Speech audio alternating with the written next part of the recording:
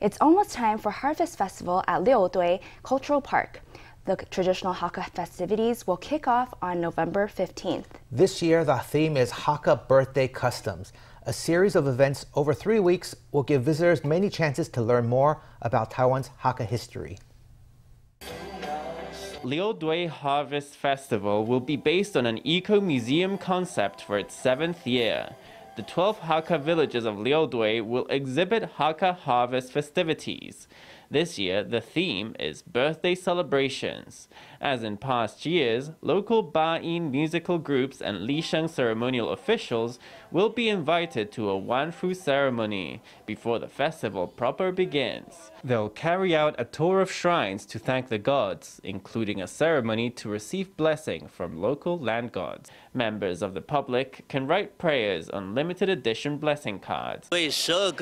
We have asked the 12 townships to bring over their land gods to the festival to be stationed alongside the god Zhongyonggung and to protect everyone. You can come to the park with your sincere and joyful heart and tell your wishes to the land gods. To symbolize a bountiful harvest, lettuces are picked from the earth. The 3-week festival includes opportunities for picnics, camping, and dental breaks in Hakka villages. It's a family-friendly event. Coming to the area, people can enjoy a shared activity and a shared memory. So in 2017, we had 1,000 people making lemon vinegar together with lemons from Gaoshu Township.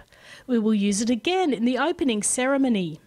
This year, the Grand Chef, Master Ahai, will preside over the traditional Eating Blessings banquet. He'll serve up many Hakka dishes with a diverse range of specialties from the different groups across Liudui.